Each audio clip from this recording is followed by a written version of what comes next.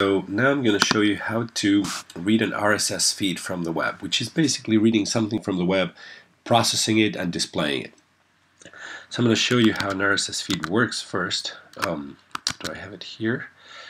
No, I have it here. Okay, so an RSS feed, for example, can be this, right? So if I click on here, I'll have all the news that come with that RSS feed, but this is no more than, if I view source, this is no more than a lot of code.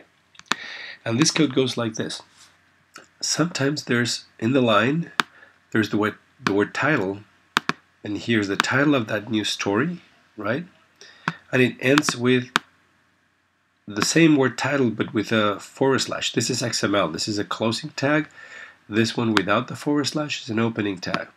And then there's more stuff on the side, you can read this. But each line has at least one title, or there's some lines that have a title, okay? And that's what you actually want to capture here. So we're going to create something that gets the source code, then looks at this line, looks at the position of this title, it replaces this string with nothing, and it gets a substring from here all the way to this position, which is the position right where the closing tag begins. Let's do this. So in my JGrasp, I created a class RSS reader here with a simple main method that all it does is just prints line the results of this function, read RSS. And this is the URL that I was just looking at.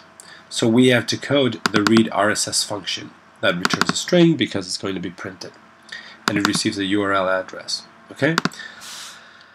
So the first thing that I have to do is I have to put here an object. First I import java.net and java.io. So like reading and writing input, we always have to specify what kind of input it's going to be. Where am I going to get this from? In some cases it's a file. In this case it's an object called URL that comes with the java.net.star package, right? And then how am I going to read it? And I will read it with a buffered reader. Buffered reader, new input stream reader, my RSS URL from here, that open stream. This is basically the one line that you need to read these things. And you always have to close it at the end. But we're going to do stuff in the middle. So what we can do here is, for example, create a string that says source code equals nothing, and then just return that source code. And what we're going to do is we can have a while loop, right? We create another string line, and we'll have a while loop that says the line is going to be my input stream, right, which is basically my web page, in that read line. So we're going to be reading lines from the source code into this variable line that I created into the string. If that is null, while that is not null, I'm going to keep reading lines. So basically, when I'm done reading the web page, this in.read line is going to return a null character, right?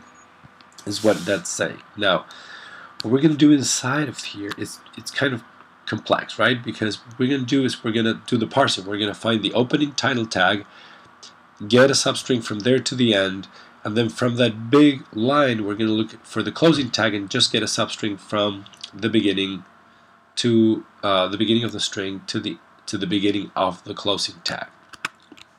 And we can do it like this.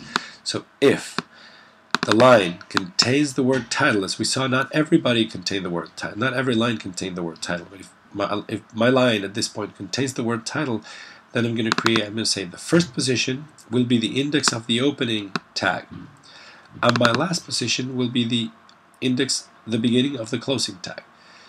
Now, I find my first position, but that's the beginning, and then I create a temporary string which is going to be line substring first position, meaning give me the line from the opening tag all the way to the end.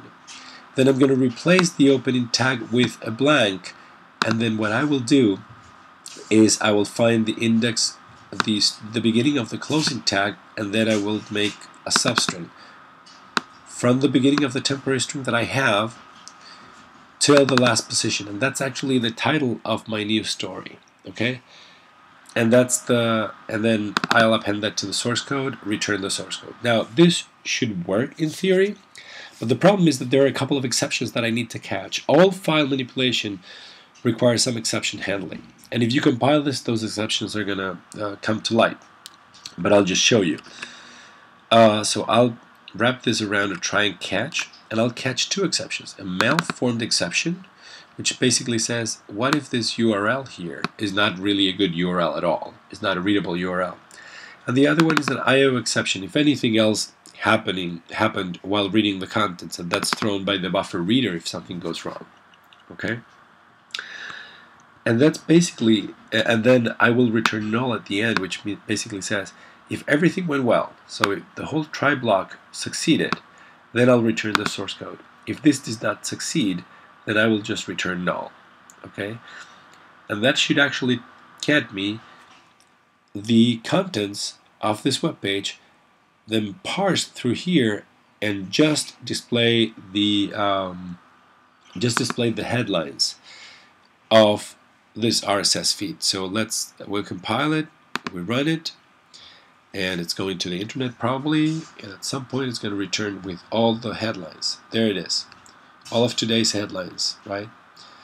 So here, when does it start? Here. Netanyahu something, air ride, opinion, Sierra Leone cast their ballots, etc., etc. We can go to the web page and see that is the code.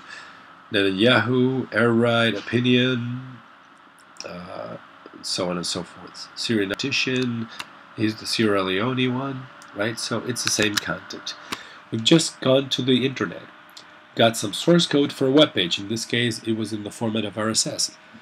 We've processed this, and we've returned something, the process result of it. So this is how you go to the internet, read stuff, and I hope you enjoyed it.